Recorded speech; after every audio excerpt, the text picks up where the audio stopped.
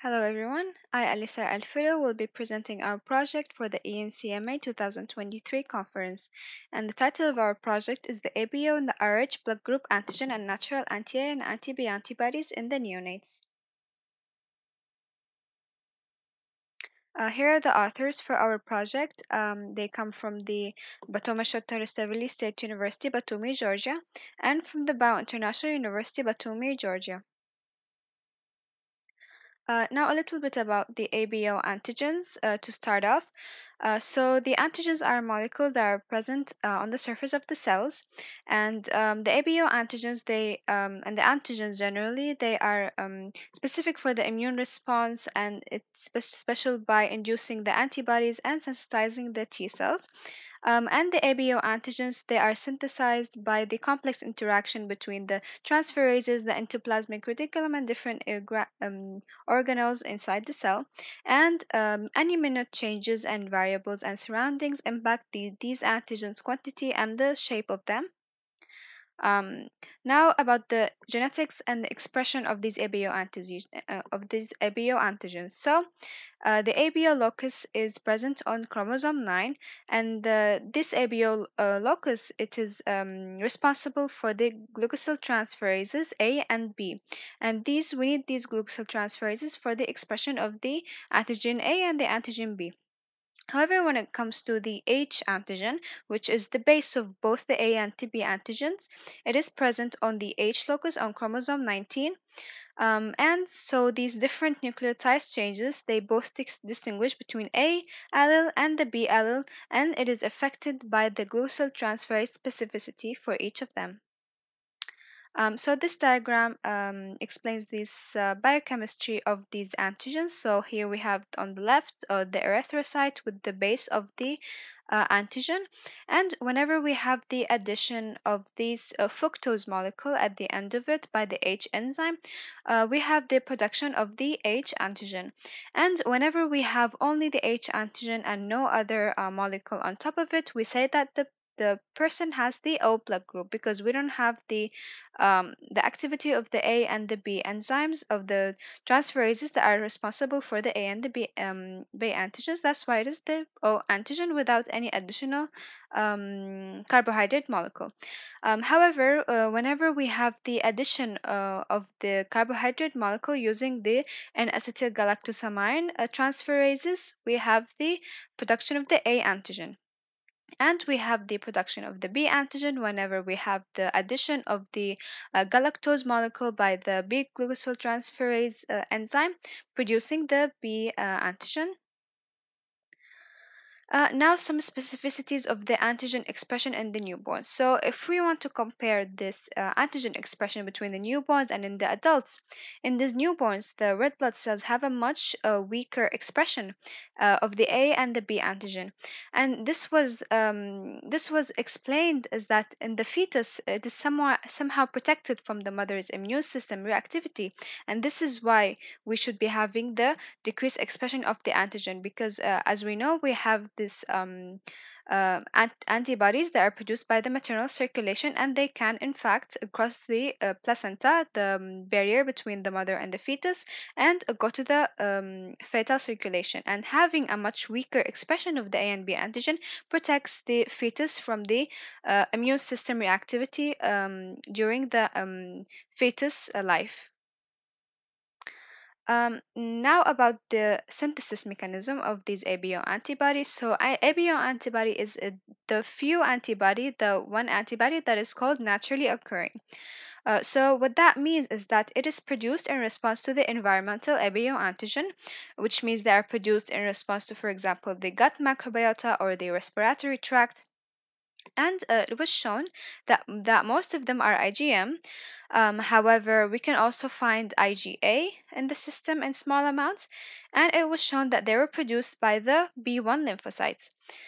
And when we want to talk about them in the newborns, whenever we find these ABO antibodies, we can expect that they could be in majority of the cases is IgGs other than IgM because we expect that they come from the maternal circulation.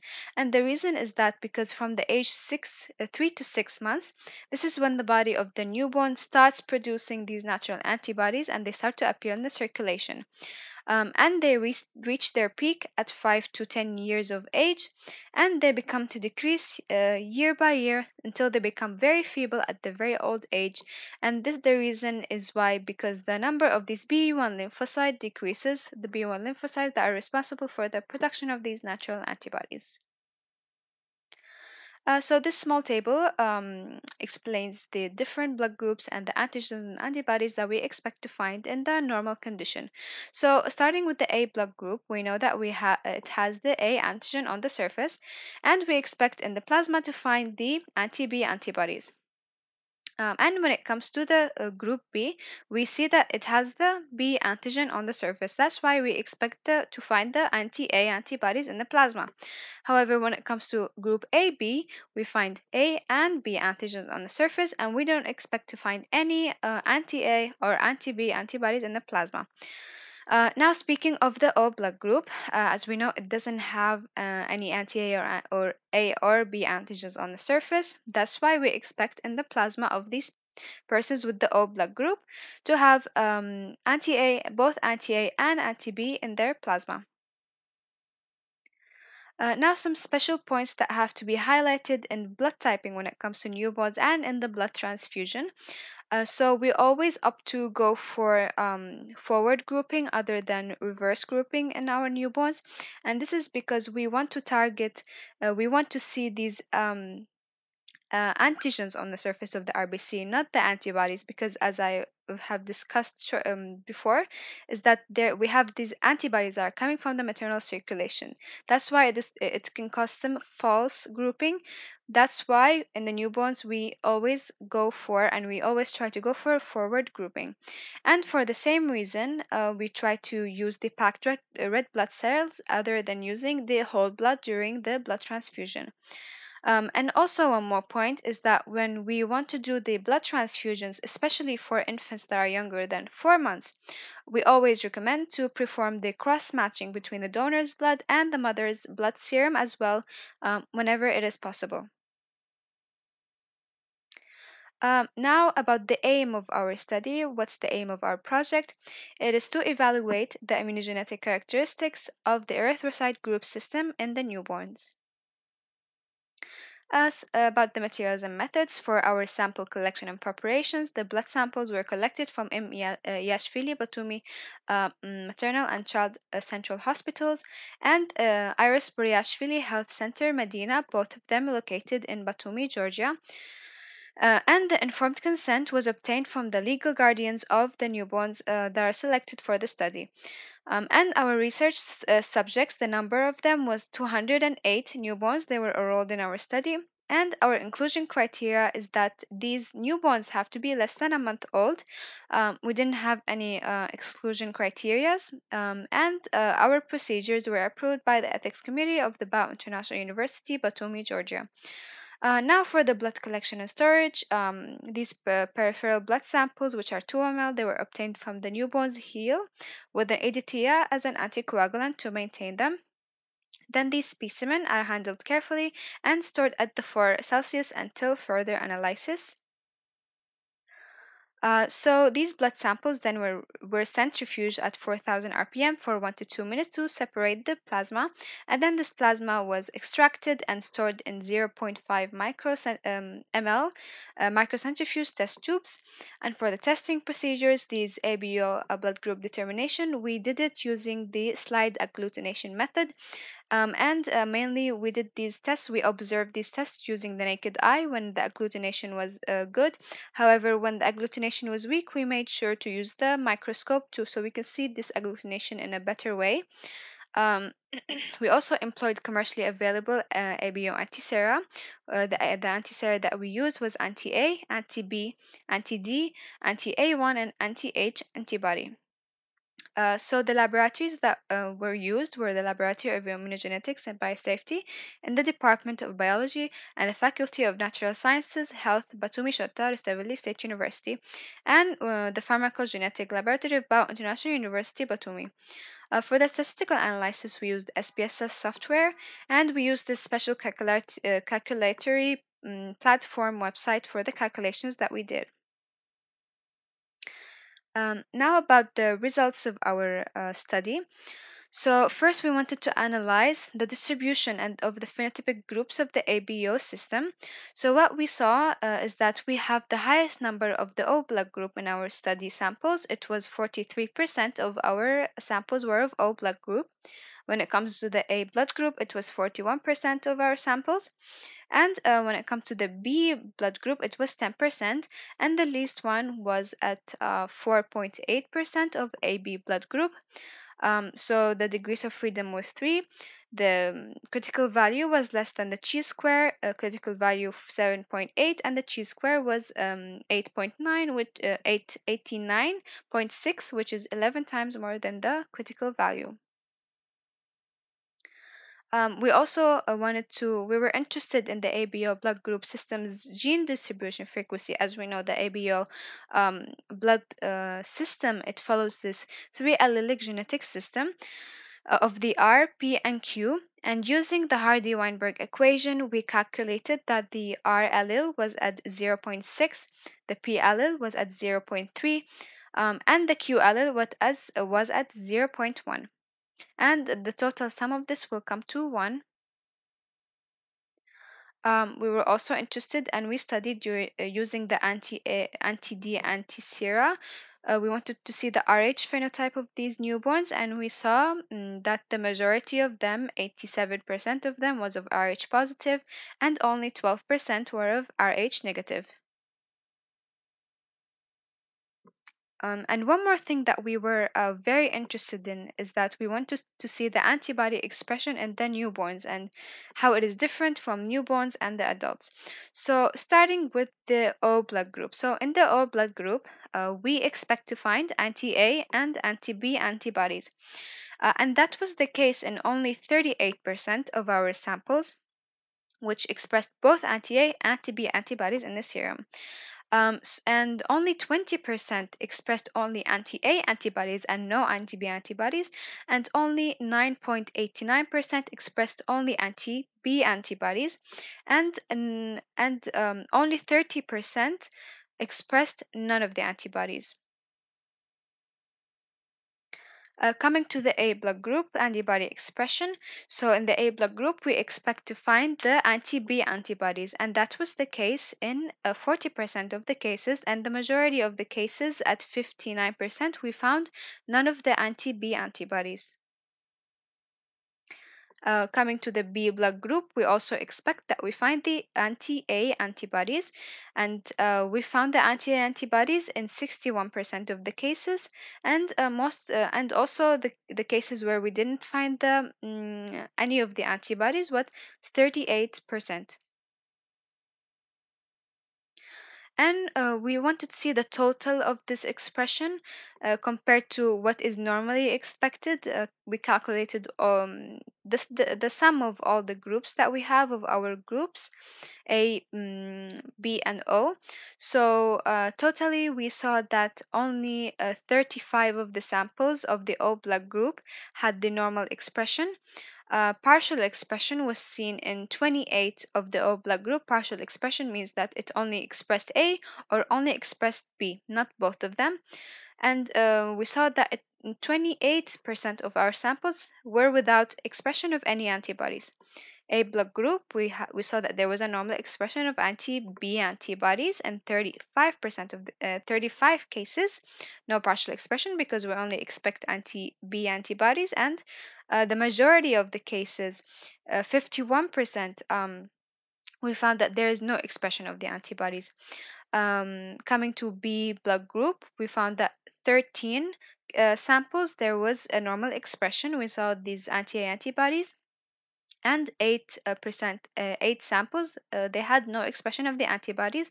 So totally when we sum it all up, Of our samples, we saw that 41% of them only had the normal expression that we expected from comparing it to the adult samples, what is expected to be in the normal situation, and a partial expression was 14%, and no expression was found in 43% of the cases in our sample of the newborns. One more thing that we were interested in is that we wanted to study the subgroup variation that we had in our of the A antigen subgroup variation that we have in our samples. So as we know, A antigen has two subgroups, A1 and A2. And whenever we had this interaction with the anti-A1 lectin, the anti-A1 antibody, we were interested in this is that we saw there was a weak agglutination. So in both the situation of the A phenotype and the AB phenotype. So for example, in the A1 phenotype, when there was an agglutination with the anti-A1, we saw that there was this weak agglutination, not a strong agglutination. Also, same case in the AB phenotype, we saw that there was the weak agglutination when it came to the A1B group. So this may mean that the expression of the A1 antigen is weaker than the expression of the A2 antigen. This table explains the total expression of the A1, A2, A1B, and the A2B subgroup distribution in our study. So we saw that of the A phenotype, A1 subgroup was 12 of the samples, coming to 13%, and the majority of the cases of the A phenotype were of A2 subgroup, which was an interesting thing to notice. And of the AB phenotype, we had two cases where it was A1B, and majority was of 8 was of A2B subgroup.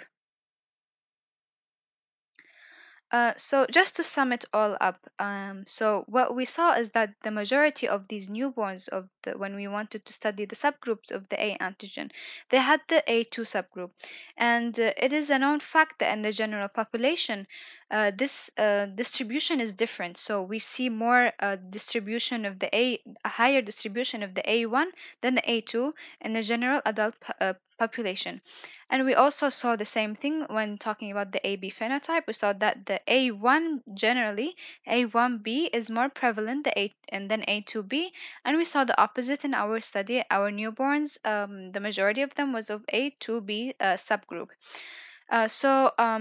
This is interesting because the newborns group A1 erythrocytes, these fail to exhibit the serological response to the anti-A1 lectin due to this incomplete synthesis.